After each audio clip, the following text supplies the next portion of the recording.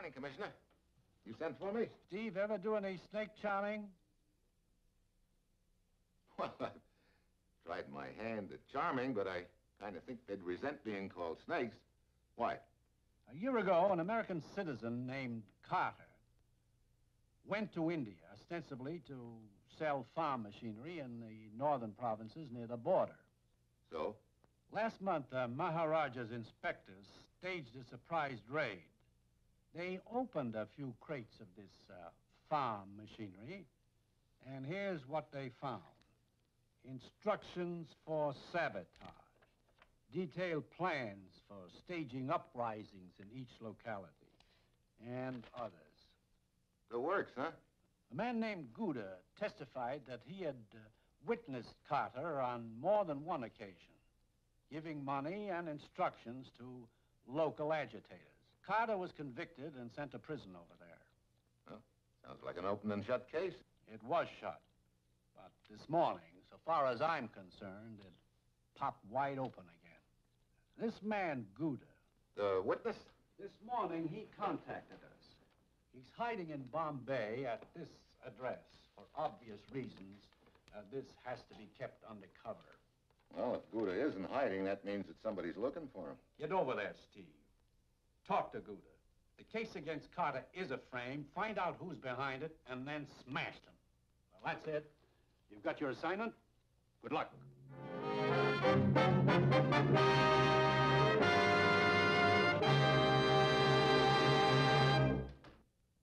Sure, I've got my assignment.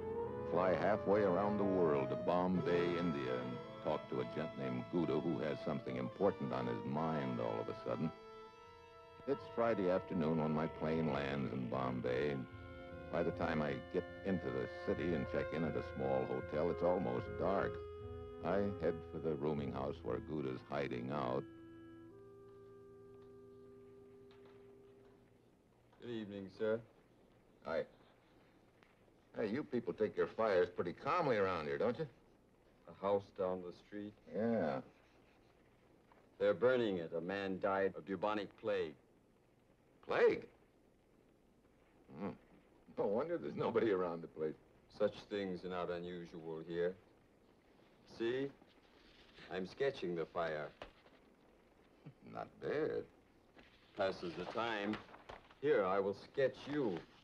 Thanks, but no thanks. It will only take a minute. Minutes they haven't got. Very well. What can I do for you? Thanks. I know the room I want.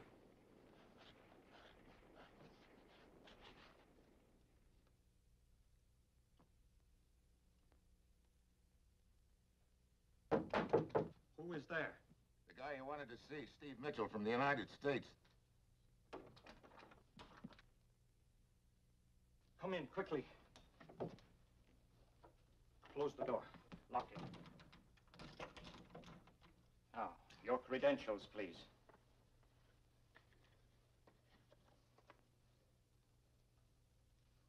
So, did anyone follow you here? Not that I know of. Why? In my position, one cannot be too careful. I have been followed, but I managed to throw them off my trail. Look, what did you want to tell me? I was paid to give false testimony against the American Carter. We thought it might be something like that. Who paid you and why? They promised me much money, but they only paid me half. Now I will have my revenge. Who's they? The ones who were in charge of stirring up revolt in the border provinces. So they framed Carter, huh? Okay, let's have their names. There are two of them. One...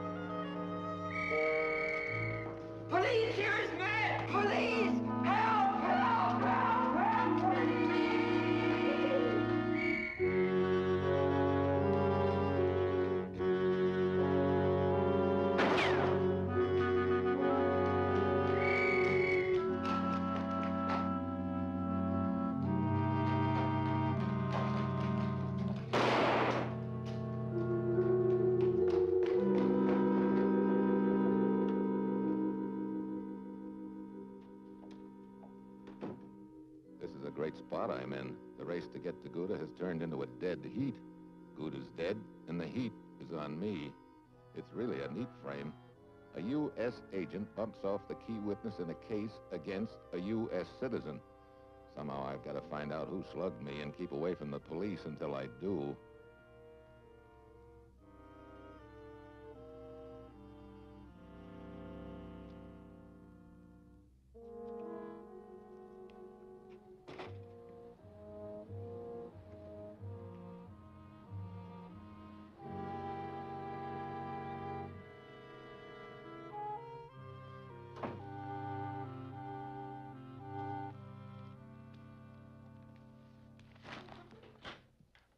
Good morning, sir.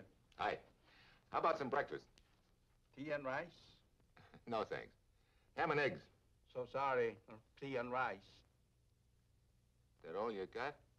Dry fish? Okay. Tea and rice. I fix.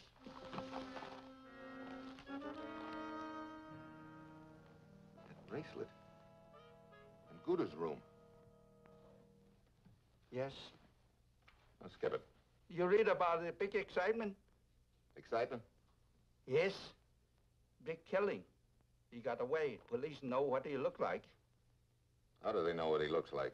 At the rooming house is the artist student. He drew a picture of the killer.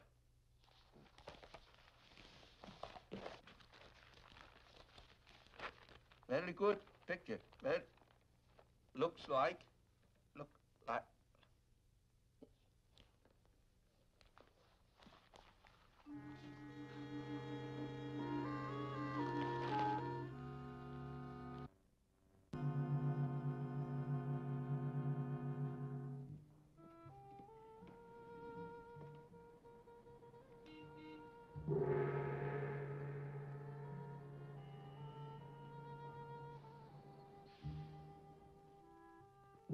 You are now in the realm of peace. Your problem will be solved.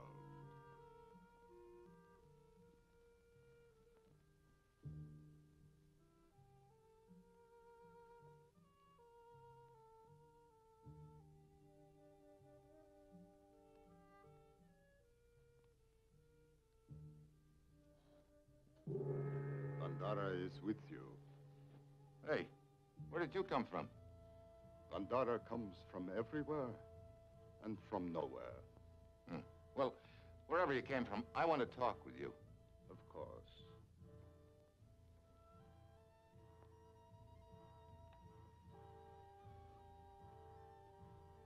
You were impelled to visit me.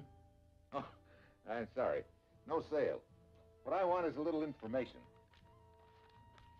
Look, this crest in your ad, is that your trademark? It is the symbol which identifies Bhandara in the spirit realm. Hey, look. Come down off that cloud for a minute, will you? Do you own a bracelet with a crest like that on it or not? Earthly possessions are of such little significance to Bhandara that he sometimes loses the memory of them. You've probably also lost the memory of where you were last night. Last night, I do not seem to recall. I may have been in a trance. Yeah. Or trying to put me in a trance with a gun barrel on the back of my head. The only weapons Bhandara uses are words of wisdom. Oh, I'm sorry. I didn't know you were occupied, Bhandara. Mrs. Trevelyan, if you will wait in the other room, I will be with you shortly. Righto. Oh, by the way, how is the little romance coming along? Earthly attachments, Mrs. Trevelyan, are but symbols. Yes, of course. Frightfully difficult, though, to realize it at the time.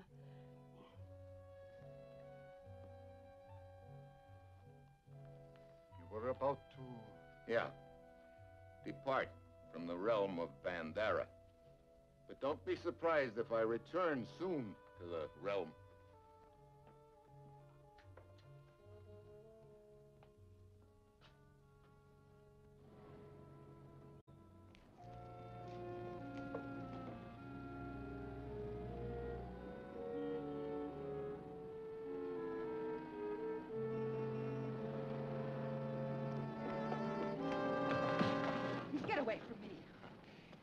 on collecting that reward on me, huh? What do you think? Well, you'll have to wait. I hope. Well, what do you want to do? Walk the streets until somebody spots you and grabs you? Can't go back to my hotel. Let's see. You live alone? Why, you... No. Sorry, you just tipped your mitt. We'll try your place. Come on. You think I'm kidding?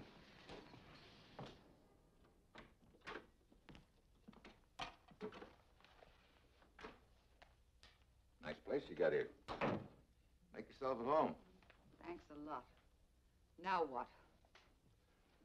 I don't know yet. This isn't going to do you any good. Your picture is plastered on every paper in town. You're telling me.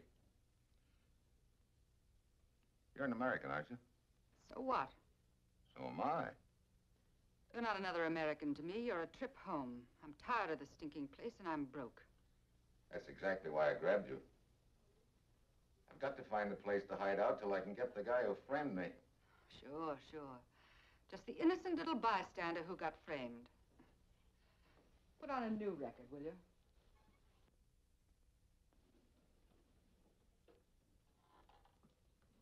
What's your name? Carol. Mine's Steve. Delighted. And you're not interested in helping me. Are you kidding? Would it make any difference if you knew I was innocent? Everybody knows you killed the man in the boarding house. No, Carol. I didn't kill him. Who did then? I don't know. I've got one prospect. If I can get him down off Cloud 8 long enough to make him talk. You sound convincing. You still don't believe me? Forget it. Okay. What good is it going to do you to stay here? Right now, this is the safest place I know in Bombay for me. Okay. Go ahead. Sit around as long as you like. But remember this. You can't stay awake forever, and the moment you doze off, you're a dead pigeon.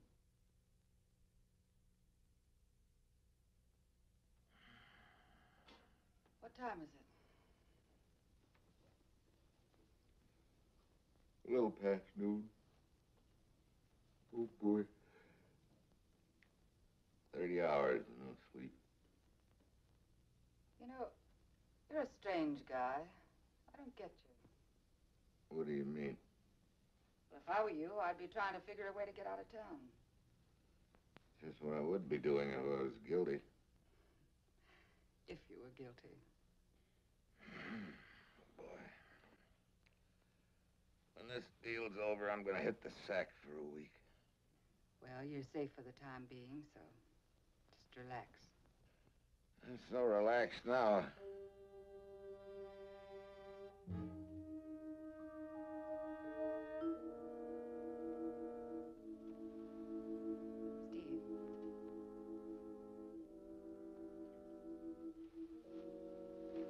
Steve.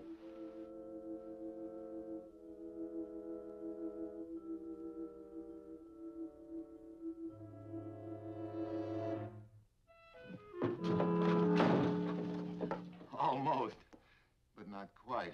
So I didn't make it. Then let me go now. Yeah, I guess so.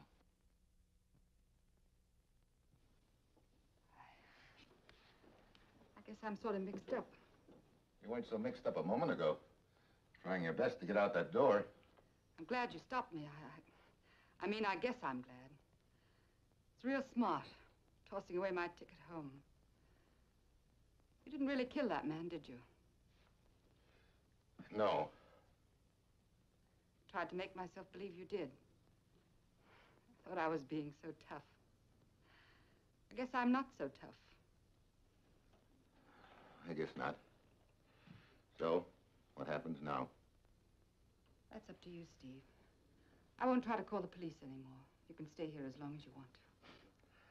Nothing I'd rather do, believe me. But I can't figure out this deal sitting around here. Where are you going? To the realm of peace. The what? Skip it. I'll tell you about it when I get back. Maybe we can talk about it over a drink. Yeah. Maybe I'll have something to celebrate then. See you later.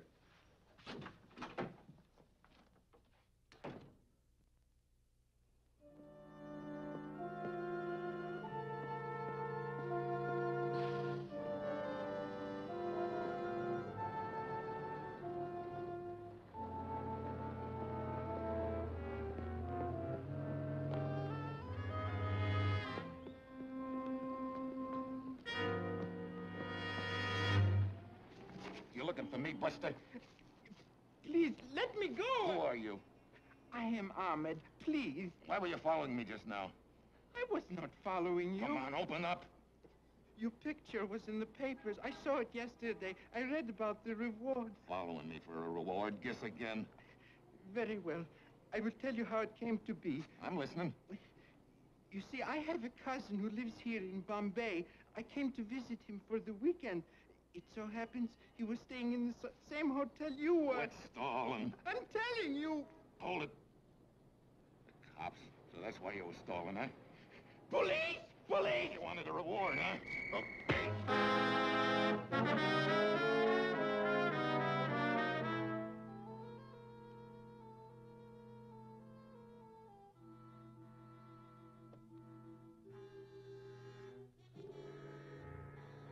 Good afternoon. Hey, do you specialize in popping out of nowhere? Most people who seek my help specialize in entering through the front door. You got an electric eye in that back window? Those who seek to enter the realm of peace by stealth do not find peace. Well, maybe not. But sometimes they might pick up a little information. A little information is a dangerous thing. Better than none. Strange. I have no consultations at this hour. Who's in charge here? This is the police. I have no traffic with the police. What do they want of me? I've got a great idea. Why don't you go out front and find out?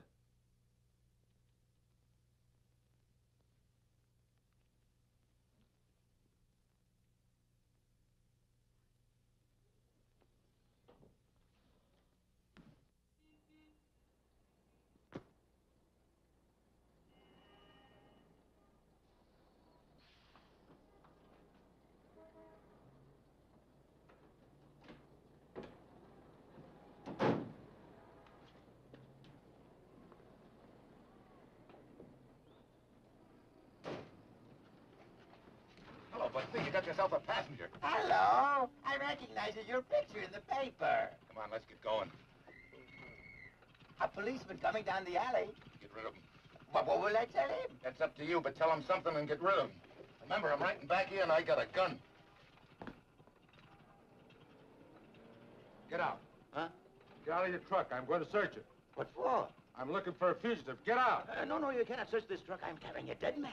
Let me inspect this dead man. Very well, but this man died of the bubonic plague. Nice going, Buster. Huh? That was quick thinking. A dead man with a bubonic plague. Oh, well, that was not quick thinking. Huh? This man did die of the bubonic plague. Well, you've lost a passenger. Huh? Hi. Hi, you okay? Yeah, everything's fine. Here's that drink I promised you. Thanks. Tired? Yeah.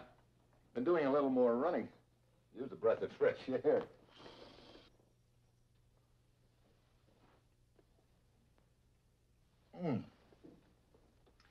That hit the spot. Did you find out what you wanted to know? Yeah, things are beginning to fall into place. Where's this realm of peace you spoke about? It's a place run by a guy by the name of Bhandara. Do you think he's involved in the killing? I did, but not anymore. The thing goes together something like this. Suppose an outfit wanted to cause trouble and revolt in the boundary provinces. Revolt? The outfit ships sabotage pamphlets into the district in crates of farm machinery. Then, when the plot is discovered, pretty simple to place the blame on Carter, the machinery salesman, who knows nothing about what's going on. Sounds pretty involved to me. Yeah. They pay a guy named Guda to testify against Carter. But they don't pay him enough. He tries to blow the whistle on him, but they kill him right while I'm talking to him. What? Then they put the frame on me. On me, the frame looks good. A United States government agent, knocking off the key witness against the United States citizen. You're a government agent. Yeah. Guda told me there were two people running this outfit. Oh? I think one of them is a guy by the name of Ahmed who's been chasing me around all day, trying to sick the cops on me. Hey, is this your jewel case? Yes. Well, what do you know? Steve. A bracelet with Bhandara's crest on it. Guess I should have thrown it away, shouldn't I? Yeah. The class broke when you conked me over the head the other night, didn't it? I thought you were unconscious and didn't see it. How did you find out about me, Steve? I saw a painting of you at Bhandara's when I was there. Then I remembered some sucker of his kidding him about a recent romance. I put two and two together, and it added up to you. I see. Bhandara gave you this bracelet. You were wearing it the night before last, and then yesterday morning when you spotted me outside of Bhandara's, you played it dumb. That was smart. I'm sorry you found out about me, Steve. I knew you had. I saw it in your eyes when you walked in the room.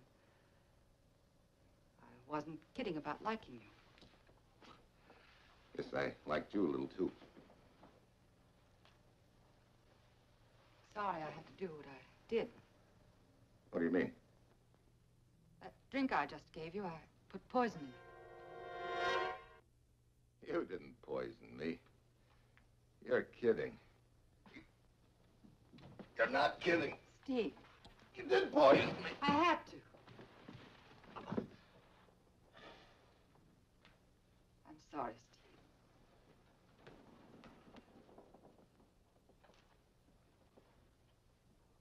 So, it is all over. Yes, it's all over. You had to do it, Carol. He got away from me at Bhandara's before the police arrived. Now it is quite simple.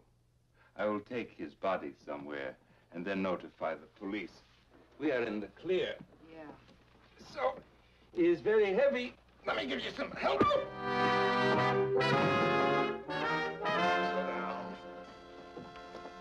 Let me go. You're not going anywhere. The poison, I saw you drink it. No, you didn't. I poured it out the window when my back was turned. And what did you pretend? To get your pal, Ahmed. You still haven't got any evidence. Oh, Ahmed's a jerry type. I think I can get him to tell the whole story to the police. Besides, I still have the gun that you killed Guda with. Steve, listen to me. Give me a break. Skip it. I'm taking you both in. Yeah, that's about it, Commissioner. Carter's out of jail. Carol and Ahmed are in. Good work, Steve. You take so long, darling. Please hurry. I'm tired of waiting for you. Yeah, my little romance with Carol curdled. Doesn't sound like you lost much time reconverting. You know me, Commissioner. After all, darling, you cannot expect a beautiful woman to sit here while you ignore me. Now come here, and I will forgive you.